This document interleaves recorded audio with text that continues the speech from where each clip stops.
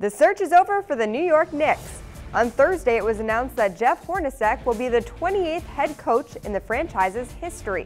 Team president Phil Jackson added, "During his career as both a player and coach, he has demonstrated the ability to elevate the game." According to ESPN, the 3-year deal is worth $15 million. Hornacek was most recently head coach of the Suns before being fired in February during a losing streak. The Knicks win 32-50 last season and have not finished above 500 since the 2012-2013 season.